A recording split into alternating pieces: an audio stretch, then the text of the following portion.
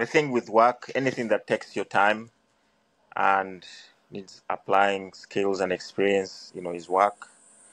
So, if you haven't thought about it in that way, I think it is. You just have to think, if it's not bringing you any satisfaction, then it's not work. If it's just wasting your time. I mean, if it's taking your time and no satisfaction, it's basically wasting your time.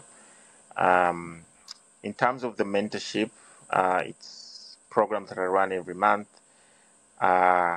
If you go to Eventbrite and you search starting a career in cybersecurity, you find it there. They, register.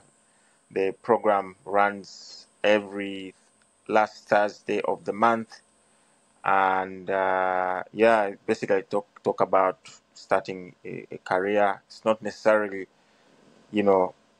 jobs. Getting you a job. It's basically sharing tips and tricks and tactics that I have applied and others have applied to get into this space. So just go to Eventbrite and search starting a career in cybersecurity.